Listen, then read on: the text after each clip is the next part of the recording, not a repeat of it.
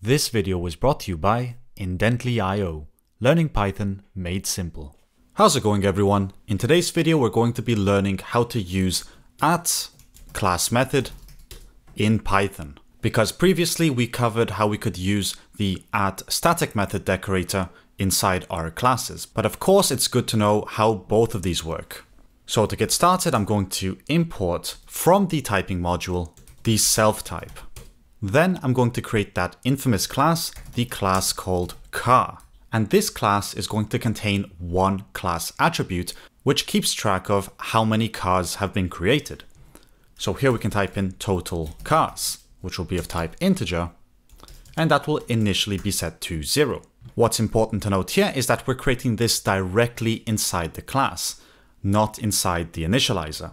But immediately below that, we're going to create our initializer.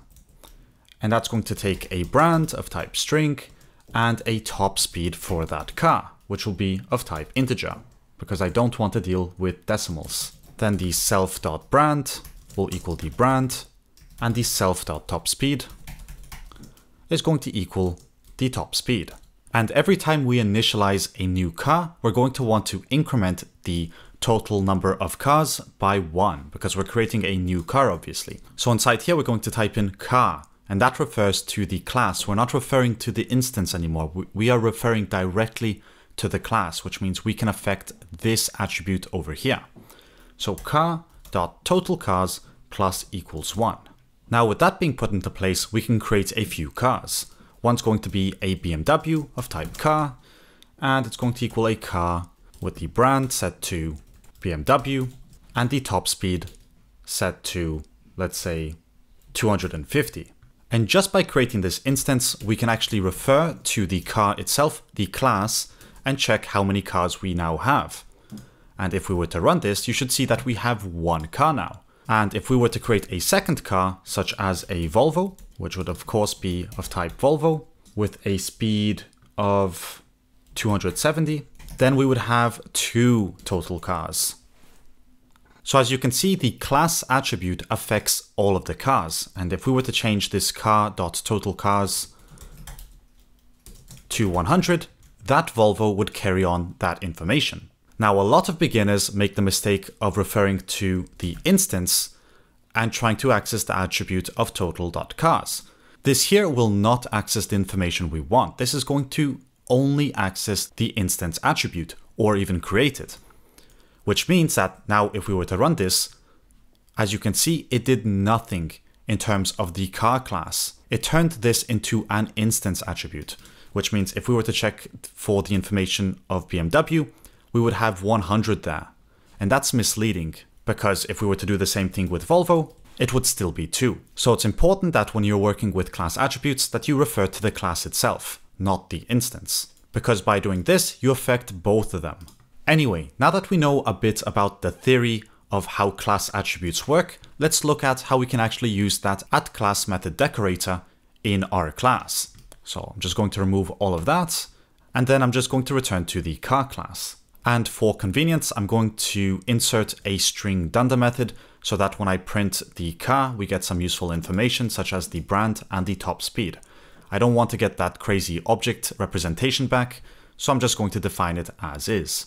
But above that, I'm going to create an alternative constructor so that we don't need to define the top speed every time we create the car. We can just insert the car brand, and based on whatever database we have, we can retrieve the information regarding that car and insert the top speed automatically. So here we're going to create a class method.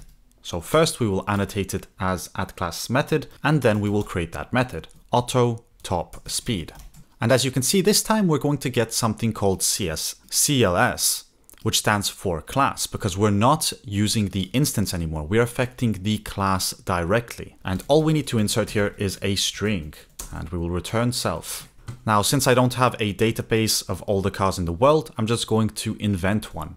So here I have my database of type string to integer, and it contains the information for a BMW and a Volvo, and their top speeds. And based on the brand that the user enters, we're going to try to get one of these top speeds. So here I have top speed of type integer or none is going to equal database.get.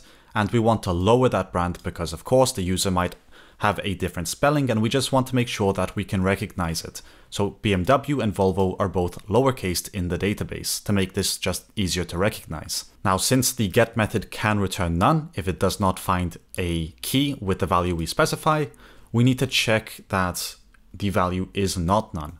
So if there is a top speed, we're going to set the top speed to that top speed. Else, that just means we don't have that car in our database. So we're going to set a default, and it's going to say could not find that brand in our database using the default of 200.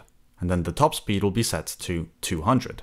And at the bottom, all we need to do is return the class with the brand set to the brand and the top speed set to the top speed. So here we're returning an object with this custom constructor. And this is quite cool because now if we were to go to the bottom, and my string dunder method is not inside the class even, so we're going to indent that. But if we were to go to the bottom and create an instance of our class using the new class constructor, you're going to see that it's going to be able to grab the information from the database and return to us a class that contains that information. And here we did it by referring first to the class name and then calling the custom constructor directly. We did not create an instance first because this is a class method. It belongs to the class, not to the instance. So something else we can do inside our class is create another class method. And this one is going to return the total cars created. And that's going to return an integer. And all we need to do here is return the class.totalCars. And this will refer to the class attribute at the top. It's not going to refer to anything inside the initializer. Before, when we tried to type in BMW.totalCars, this referred to the class attribute for the time being. If we just referred to it as is and printed the output, it would refer to that car attribute. But if we were to actually set the value there, it would create an attribute inside our class called totalCars. And that would be really confusing because it would not access the class attribute anymore. BMW.totalCars is actually self.totalCars because it refers to the instance. So once again, it's very important you refer to the class itself and not to the instance if you want to access total cars. But now with this, we can actually check how many cars we have. So we can type in cars, or car.totalCars, and we should print that, or not total cars, but total cars created. And we should have one as an output. Now we can even create 2 more cars because we are a car factory now. And here I'm going to create a Volvo, still with that auto top speed constructor. And I'm going to create a Mercedes, which isn't included in our database. So that's going to return a default. And one thing I want to do is actually use our special class method instead of the attribute itself. And now when we run this, you're going to notice that after creating 2 cars, we're going to have 3 in total. I mean, obviously after the BMW.